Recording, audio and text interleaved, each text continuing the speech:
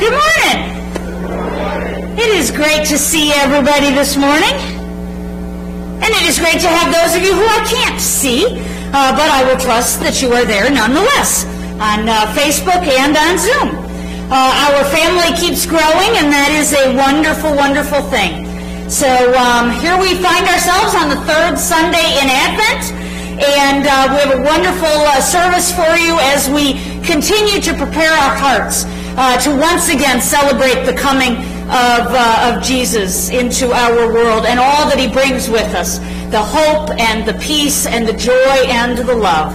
So let us get started by sharing our joy and love with one another. So let's just, we can wave at one another. If you are on Facebook or Zoom, you can type in. Yeah, Lori is hiding back here as our reader today. All right. And Dick will play us into the service this morning.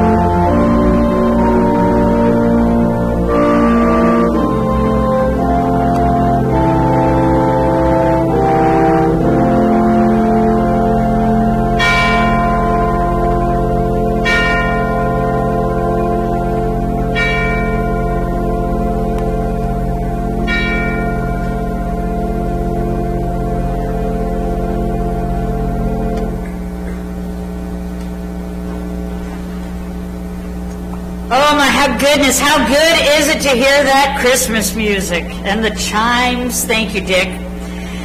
We are ramping up for Christmas, and as such, there is a lot going on. I want to, first of all, though, thank everyone for all of the items that you brought in for the care packages for Afghanistan. I dare say that Adam and Cameron, they are going to be set until they come back to the States. I'm not sure about Cameron, but I know Adam is supposed to come back at the end of February, and then they have to quarantine for 14 days before they're actually allowed to come home. So sometime middle toward the end of March, we will have him back. My family decided that we're going to wait and do Christmas so that we can include him in all of that. So, but thank you very much. I now have a lot of packing to do, and that's a wonderful thing. Today was the day to get me information if you were going to be doing carols and recording them. So if you haven't spoken to me yet, just let me know. And then next Sunday will be when I need those recordings in, so that I can get everything together. The reason that I need the names of them today is I need to start putting together the Christmas Eve service. And so I need to be able to know what I have in terms of resources to put it all together. And then after next Sunday, I will be putting that whole service together. So and it's going to be wonderful. In addition to our Christmas offerings this year, something that we have always done, but initially I was going to just let go because I thought it would be too difficult to do with the hybrid and everything that's going on. But the more I got to thinking about it, I decided that if there was ever a year that we all potentially needed a Blue Christmas service, that it was this year. A Blue Christmas service, for those who are not familiar, sometimes called a longest night service, but it is generally focused on those for whom, as a result of a personal loss, be it the loss of a loved one or the loss of a job or the loss of health or mobility, that Christmas is not the happy, joyful time that it is for most. This year, however, with the added layer of the pandemic and all that it has brought into our world, I realized that there are additional losses, and people who might ordinarily not be thinking about losses within their lives because it's not quite so obvious. And where this honestly came from is when I read for you guys a couple of weeks ago, 'twas the month before Christmas. It was the feedback that I got about, thank you, can I get a copy of that? Because that's how I feel. It doesn't feel like Christmas to me. We can't do what we ordinarily would do. So a Blue Christmas service holds all of that and honors that. And because honestly, everything that we're going through, and for all the reasons that you may not feel that this year is a Merry Christmas, those are all the reasons that Jesus came. And so we are going to honor that and celebrate that gift at the Blue Christmas service. It will be December 21st, which is a Monday night. It is going to be virtual only, but both on Facebook and on Zoom. So everybody will have ample opportunity. 7:30 p.m. and I believe in your bulletins there should be all of the meeting info and call-in information and et cetera, et cetera. If you're confused about anything, please talk to me. Christmas Eve, you can mark your calendars, will be at 7:30. Again, this will be a hybrid, both in person and also online.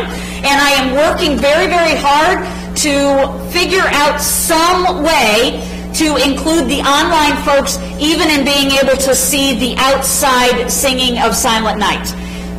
I may or may not be able to figure it out, but I'm working on it.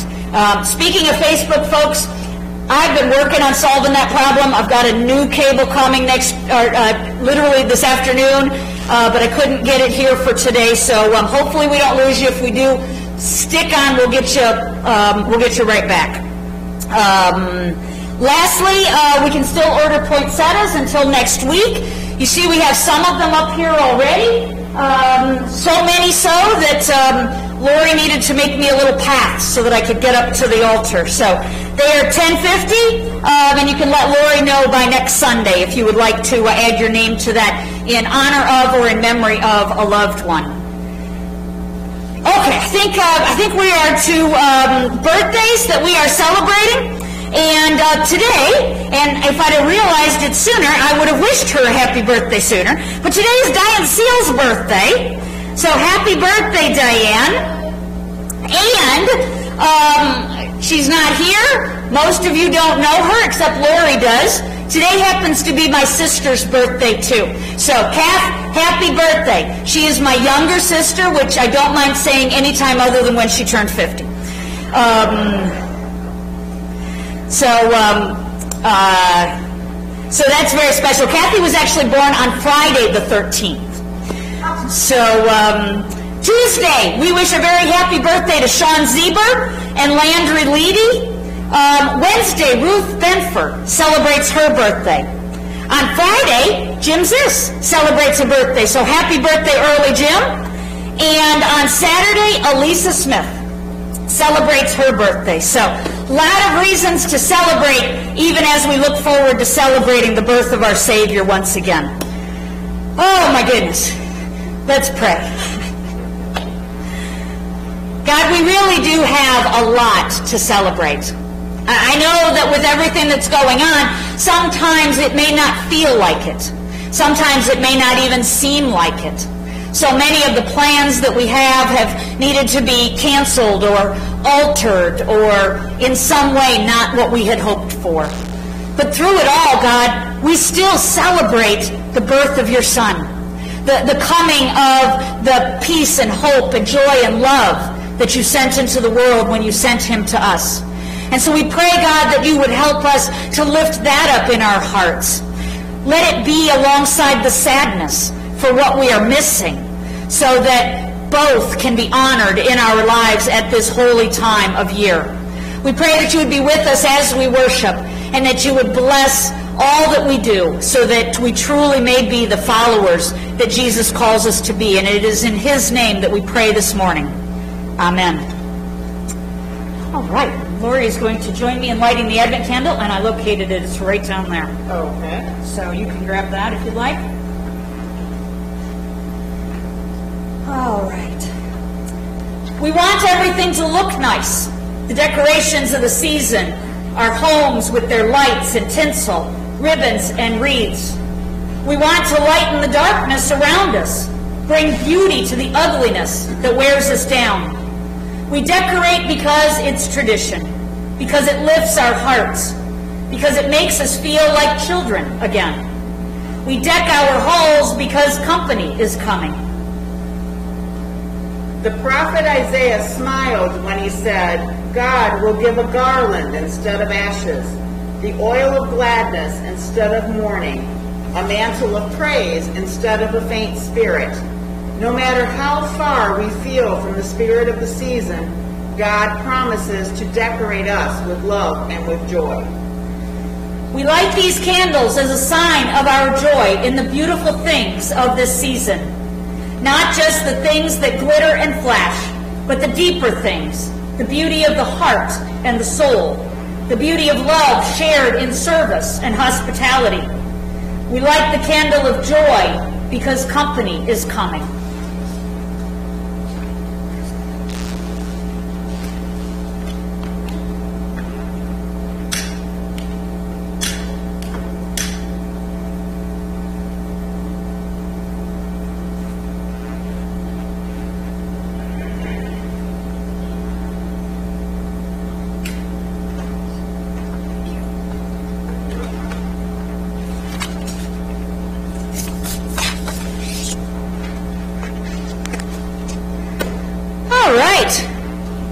This is time now for the children's time, so I invite, if you would like to come up, and this time, Kara, I will have you stand on the blue dots, and Odin, you stand on the red dots. So we have a great way for you to come up. It's not the same way as it used to be, but it's still a good way. How are you guys? Good. Yeah, you getting ready for Christmas? Yep. Oh, wait a minute. I'm seeing Kara's, and I'm like, hang on just a second. We need something a little more fun. I'm not sure. My mom bought this for me, and she said, can you wear this in church? I said, sure, why not? Although I feel like the nose is where my mouth ought to be. Well, first of all, do you see Bartholomew? Bartholomew is our shepherd on a search. Where is he? You see him? He's up here somewhere. Where is he? You don't see him? I do. Okay, where is he? He's right there on the Christmas tree. He's right there on the Christmas tree. He's getting there. He's trying to figure it out. Kara put it into a manger, a feeding trough for animals. But one night, a family came into that stable where the manger was, and a lady gave birth to a baby, and she laid that baby in the manger. Who do you think that baby was? It was Jesus. And so the first tree's wish really did come true, didn't it? It might not have been a palace like it was thinking about, but it did hold the King of Kings, because that's who we call Jesus. Now the second tree, it got cut down too, but it didn't get made into a big sailing vessel either. It got made into a fishing boat. It was on the Sea of Galilee one day, and a man came by, and he stood in the boat. He stood a little bit offshore, and he taught all kinds of people all about God. Who do you think that man was? I think it's the person who saw. Go with the obvious answer. The person who saw Jesus. Jesus. It was Jesus. When in doubt, the answer is always Jesus. And that's true in life, actually. When in doubt, the answer is always Jesus. So Jesus stood on that fishing vessel that belonged to the disciples that you're probably trying to think of their names, right? Yeah. Yep. Belonged to James and John. And he taught everybody all about God. And so the tree might not have been a vessel that sailed the seven seas, but it did bring people to a new place because they knew how much God loved them. And the last tree, it was finally cut down, only it wasn't turned into a great steeple or anything like that. It was made into a cross. And it was really, really sad. In fact, it wished that it had never been planted, because a cross was a terrible thing, because people died on a cross. And one day a man was nailed to the cross that the tree was made out of. Now, who do you think that man was? Jesus. Good answer. And that tree, when Jesus was lifted up on the cross, it got its switch as well. Because when you look at a cross, even to today, what do you think about? Jesus. You think about Jesus and how much God loves us. So all three of the trees got their wish, but maybe not the way that they would have thought. And that's how God works.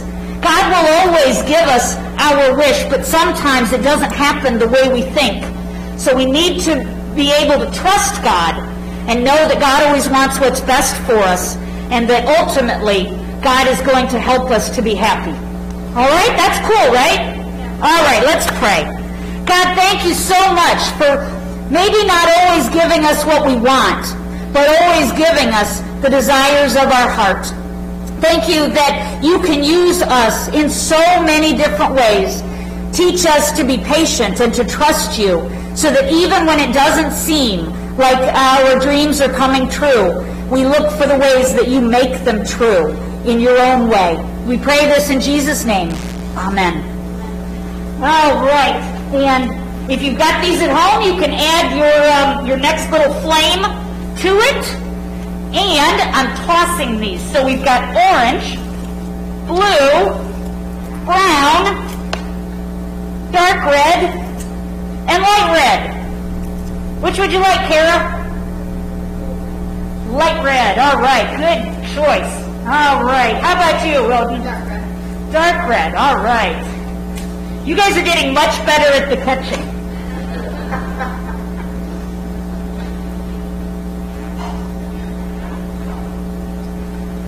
All right. We'll get this on here. Joy. There we go. All right. That's a little hard to talk in. That's so cute. It is cute. All I could see flopping around was the nose. All right.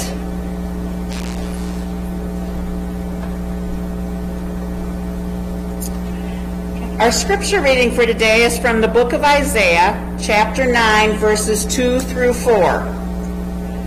The people who walk in darkness will see a great light. For those who live in a land of deep darkness, a light will shine. You will enlarge the nation of Israel, and its people will rejoice. They will rejoice before you as people rejoice at the harvest, and like warriors dividing the plunder. For you will break the yoke of their slavery and lift the heavy burden from their shoulders. You will break the oppressor's rod, just as you did when you destroyed the army of Midian. The word of God for the people of God.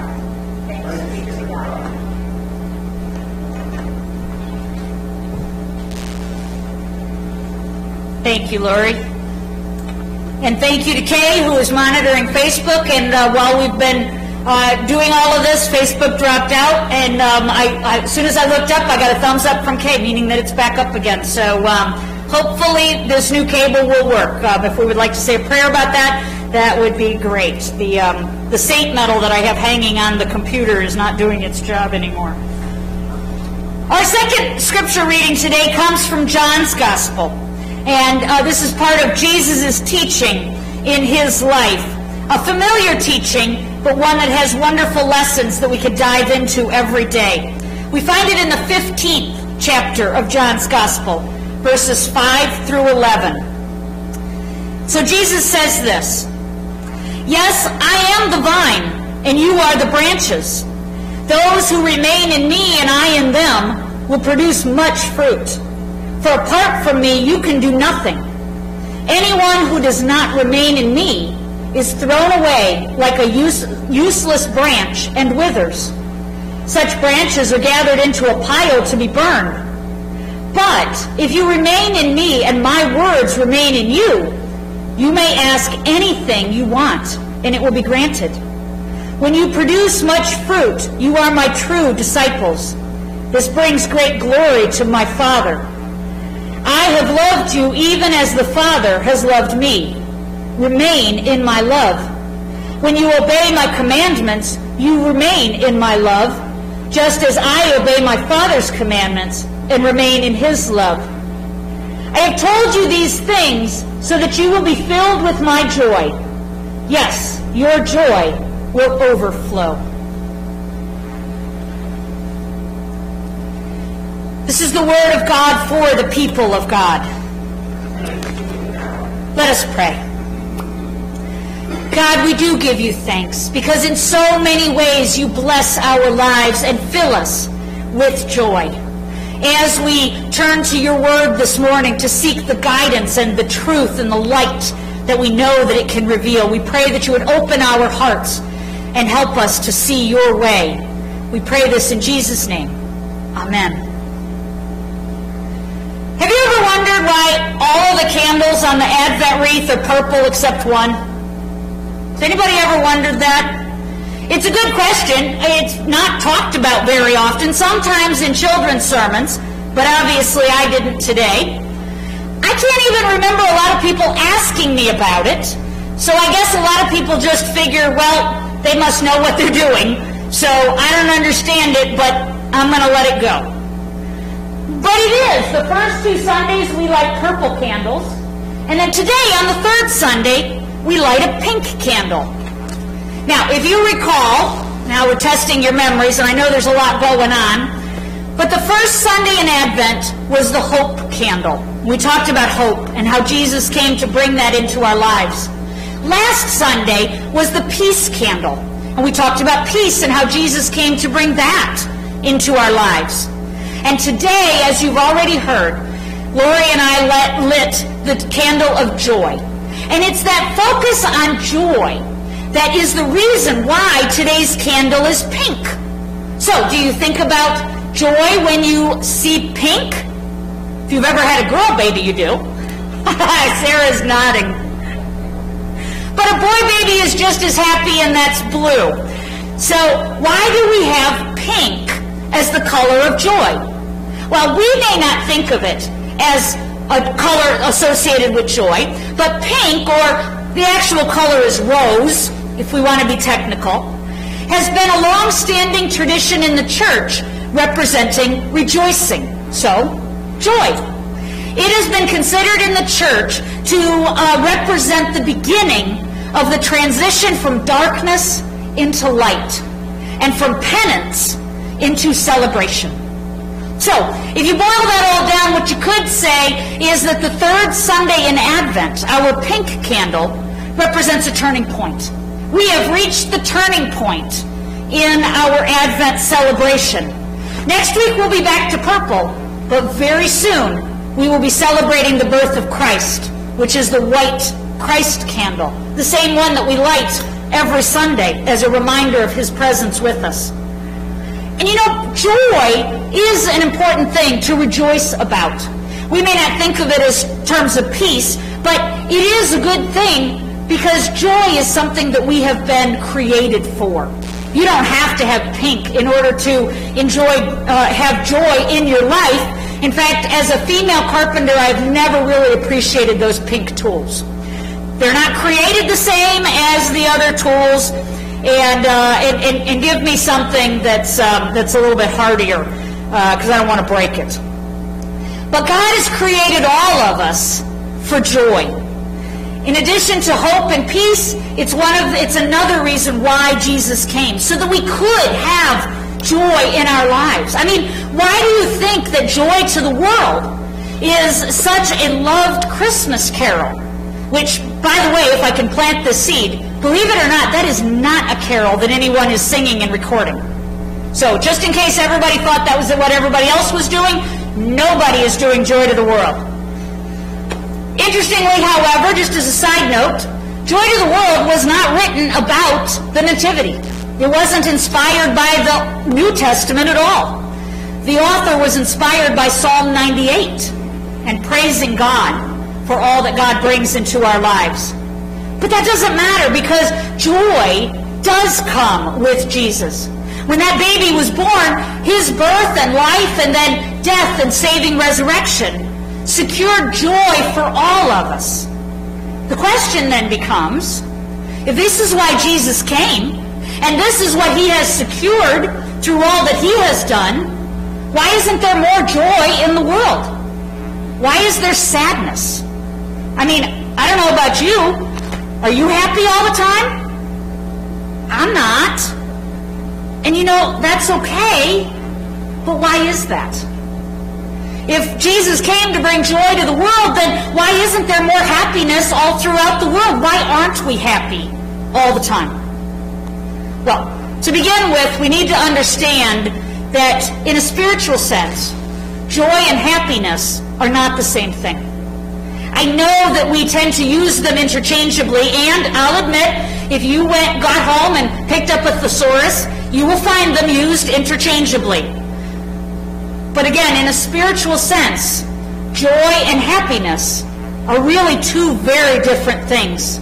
The experience is somewhat similar, but not entirely. You see, happiness, if we really think about it, happiness is dependent upon our situation and circumstances.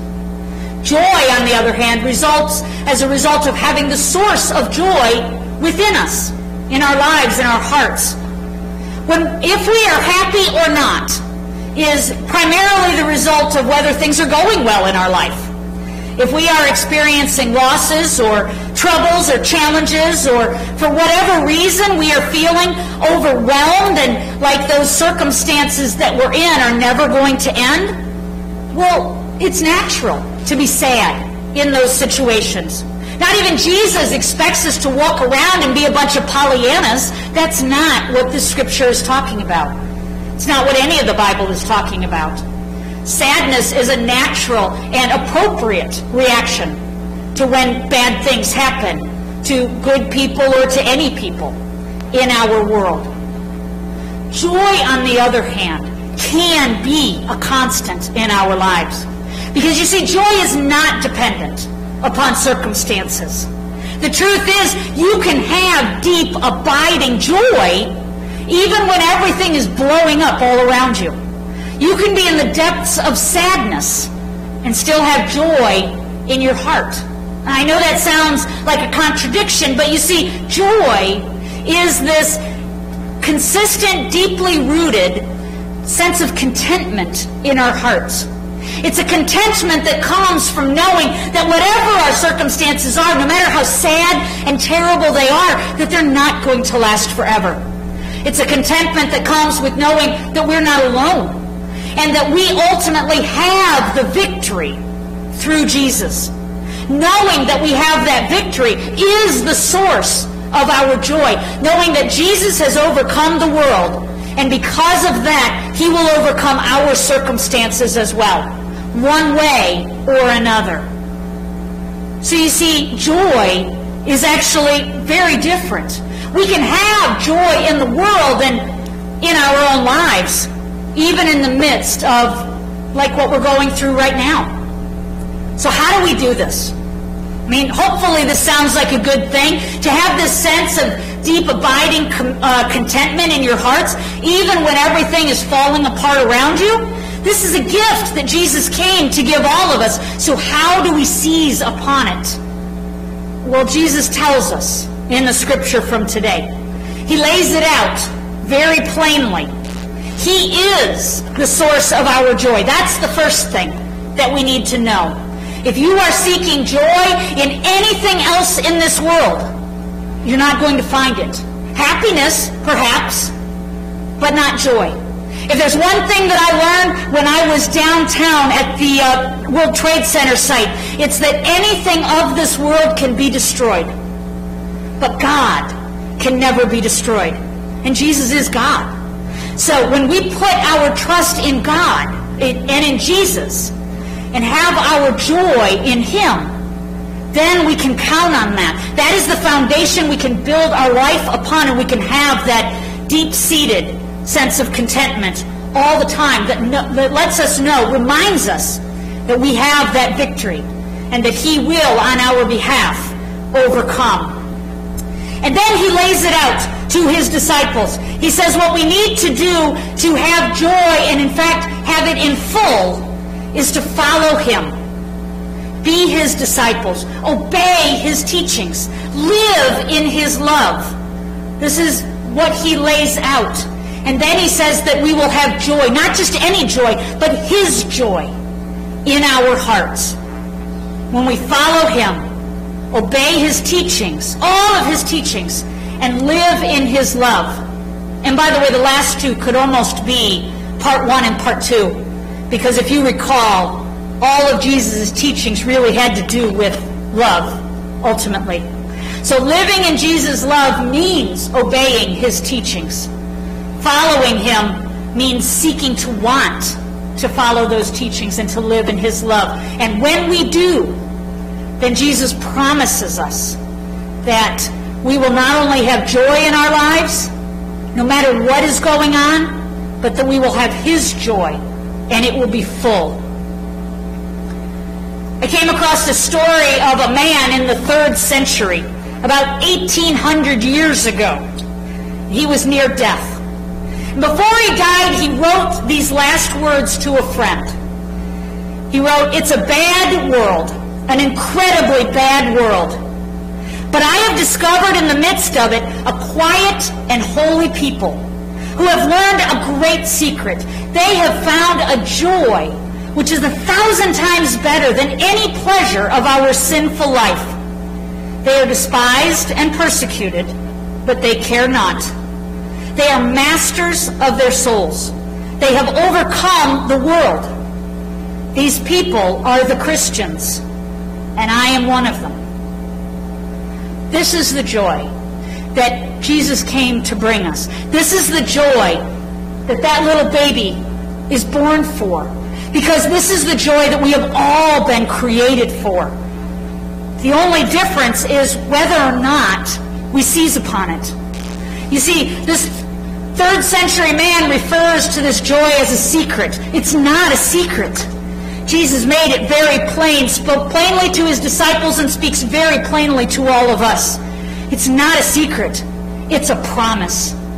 When we follow Jesus as His modern-day disciples, following His teachings and seeking to live in His love to the best of our ability, faltering sometimes? Yep. Messing up from time to time? You betcha. But still being intent on trusting Jesus, looking to Him as the source of our joy, not necessarily worrying about worldly things that might bring a little bit of happiness for a short period of time, but rather making our first priority Jesus, who makes joy a constant in our lives all of our days, no matter what is going on. There's nothing wrong with seeking the things that make us happy. I do it myself. Why do you think I like going to Disney and playing with the Yankees so much? That makes me happy. But neither of those things, as great as the mouse is, Mickey Mouse cannot bring me joy in my life. Only Jesus can do that. So let's seize upon this promise, because like any gift, we only receive it when we're willing to receive it. And all Jesus asks us to do is to follow Him and His teachings and live in that love, and then we will be His disciples. We will be, as this 3rd century man says, one of the Christians. He acknowledged that he was one of them, and that's how he was able to die with joy in his heart. I am one of them too. Are you? Amen.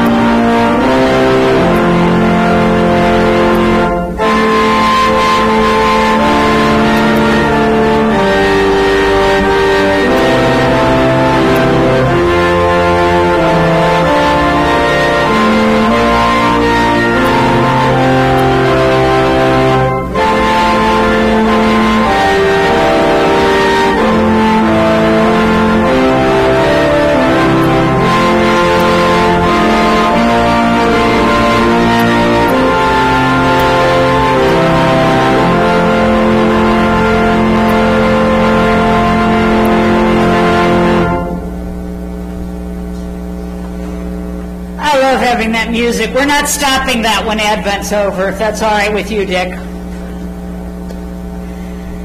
As we come to our time of prayer, I have the sad but hope-filled duty to ask for prayers for three different wonderful families and amazing women that we have lost over the past few days. Yesterday I had the honor of officiating at Jerry Zimmerman's mom's service over in Castalia. Her mom, Kate, was a wonderful, faith-filled lady, and we celebrated her life. But I would ask that you keep Jerry and all of her family in your thoughts and prayers. And then, I'm not exactly sure what order, because sometimes these come so quickly, but I learned from Luke, let me know that last week we prayed for Shirley May, the wife of former minister here, Larry May. Shirley did not survive her illness. Shirley passed away. I'm not even sure what day. So please keep Larry and Kay and Cindy and the whole May and extended families, Melissa and all others in your thoughts and prayers. Shirley was an amazing woman and meant a lot to this church. And she will be terribly, terribly missed. And lastly, another lady who will be missed. I haven't been able to see her since all of this started because of lockdowns and COVID, but our very own Doris Block passed away at the Willows. Again, I'm losing track, toward the end of the week.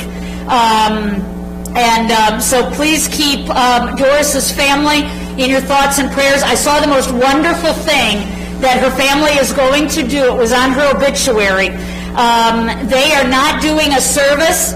Doris was 99 years old. So they're going to do a service, I think it's May, on her 100th birthday. So they are truly going to celebrate her life. And what a wonderful thing that is. So let us go to prayer, keeping these families and all of those who have lost someone and who have a newly empty seat at the table at this holiday time. Let us pray. God, God, there are so many things in our hearts that we rejoice for. And we know that all of these blessings, God, come from you because you created us to have joy and happiness in our lives. Sometimes in the midst of this broken world, the happiness is not possible. But remind us that because Jesus is the source of our joy, we can always have that contentment in our hearts, always knowing that we have the victory of overcoming.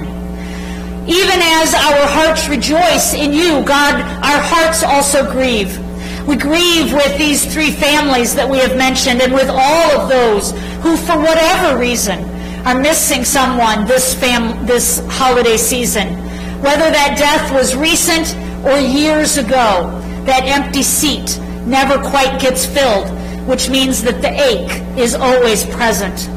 We do ask, God, that you would reach out to Jerry and to the May family and to Doris's family, and that you would lift all of them up in your love. We celebrate the life of these three amazing women. We thank you for the life of Kate and all the ways that she touched those around her. We thank you for Doris, God, and for the joy that she brought into her family's life through her smile and kind ways. And God, we thank you for Shirley and for all of the many ways that she blessed so many of us, even here in this church during Larry's many years.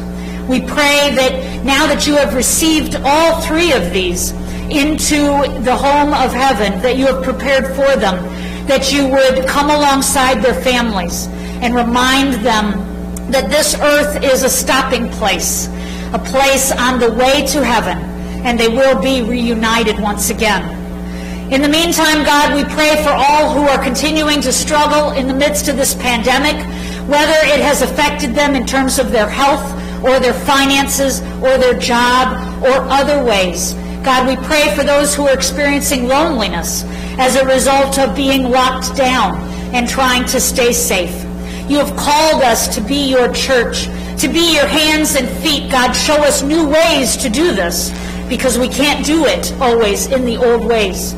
We can't gather, we can't hug, we can't reach out as we once did, and yet, God, you are our creative God. You created everything that is out of nothing. So show us how we can reimagine being your church, even in these difficult times, so that we truly become that family where no one is left behind or forgotten. Jesus taught us how to do this. It's why he came, and it's why we end our prayer with the prayer he taught us. Our Father, who art in heaven, hallowed be thy name. Thy kingdom come, thy will be done, on earth as it is in heaven.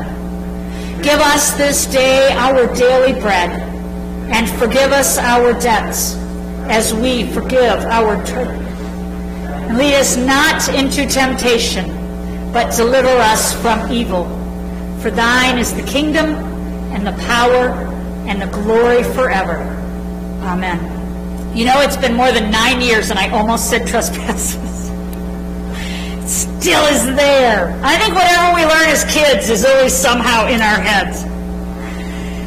Do be safe as you go around. Good thing is numbers are going down in the Bellevue area, but it's still a lot out there. And we want to be enjoying and celebrating with all of you for many, many years to come.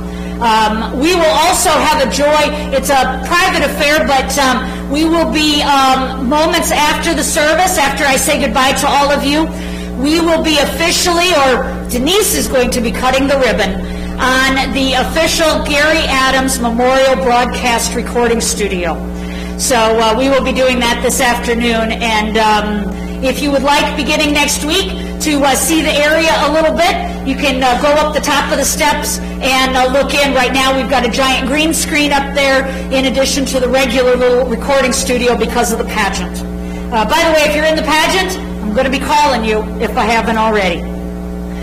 Let us leave this place not only remembering that God is with us, but knowing that Jesus came to be our hope and our peace, our joy and our love. Let this so burn in our hearts that it overflows for all that we come into contact with, so that they can also know how much God loves them, even as God loves us. May the power of the Holy Spirit enable us to do this and all that we are called to on this day and all days. Amen.